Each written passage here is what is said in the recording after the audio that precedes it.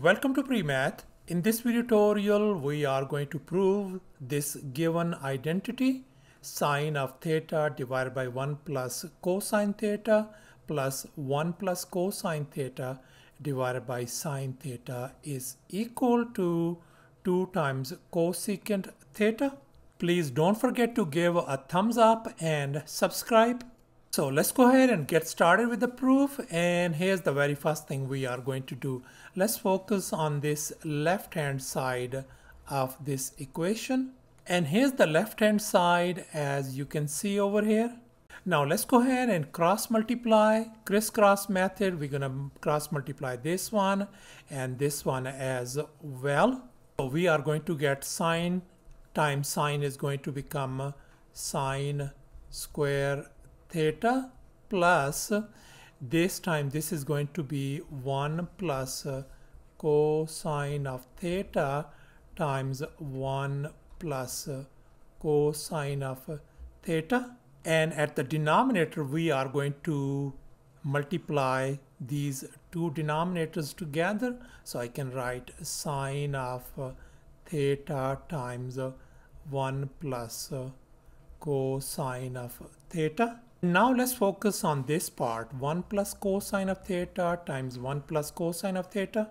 And here I have copied them down. Let's go ahead and multiply them by using this rainbow method or double distribution method.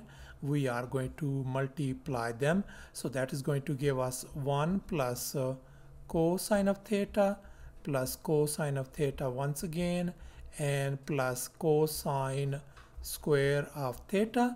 If we combine the like terms, we're going to get 1 plus cosine theta, and cosine theta is going to become 2 cosine of theta plus cosine square of theta. So therefore now we can replace this part by this simplified form.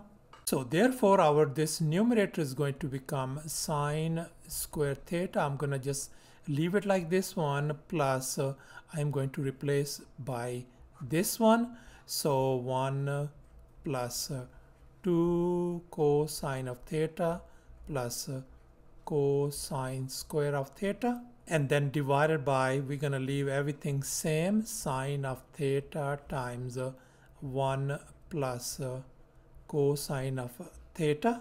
Now in this next step, I have rearranged them. I have put these sine square theta and cosine square theta together, as you can see, and the rest is same.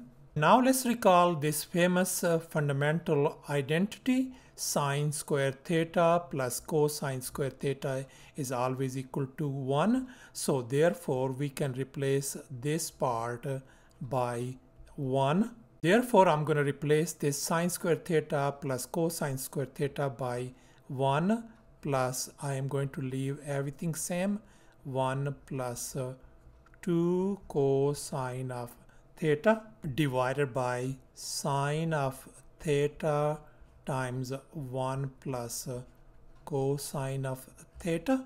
And now in this next step, I combined 1 plus 1 becomes 2. So no wonder I put down 2 plus 2 cosine of theta divided by sine theta 1 plus cosine theta. Now we can see that 2 is in common, so we can factor that one out. So I can write 2 times 1 plus cosine of theta divided by sine of theta times 1 plus cosine of theta.